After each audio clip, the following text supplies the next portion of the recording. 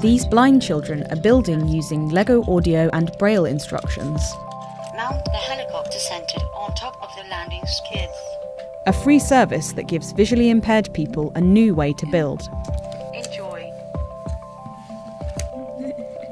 The instructions were inspired by Matthew Shifrin, a blind Lego fan, who developed his own project to make Lego instructions accessible. I went into elementary school and a lot of my friends were very big Lego fans, but the issue was that I had absolutely no way of building any of these sets on my own simply because the instructions are graphical. So together with a family friend, Matthew created Braille versions of Lego instructions. The text-based instructions began when Lila, a family friend of mine, gave me this big cardboard box and this big fat binder. In this big cardboard box was an 821-piece Prince of Persia castle, and in the binder were these text-based instructions that she'd brailled on a Braille typewriter by hand. I realized that I really couldn't keep these instructions to myself and that blind children deserved to learn using Lego and to really engage with the world around them using Lego sets. So then I built legofortheblind.com.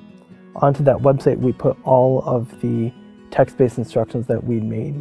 And as soon as the Lego for the Blind website went up, we got hundreds of emails saying, hey, this is so great. Can you make this set accessible and that set accessible? And the trouble was that we had to turn these people down because it was just me and her, two-person operation.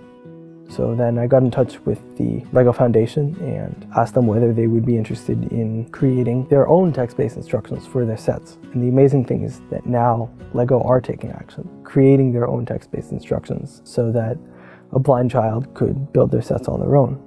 A global pilot scheme with instructions for 4 Lego sets has been launched, with a long-term ambition for all sets to be accessible to blind children. Put the brick 1x3 horizontally. Our goal was to make these sets accessible to as many people as possible, in whichever ways are easiest for you. As well as screen reader and audio versions of the instructions, you can also choose to read the instructions with the Braille reader.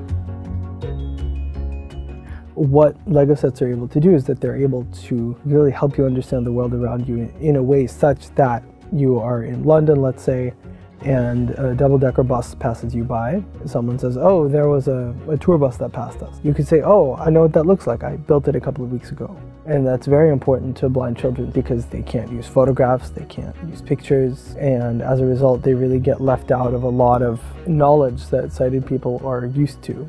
And it's just very important that they have the opportunity to build this miniature Lego world out of a jumble of bricks and really know that what they thought was impossible is now possible.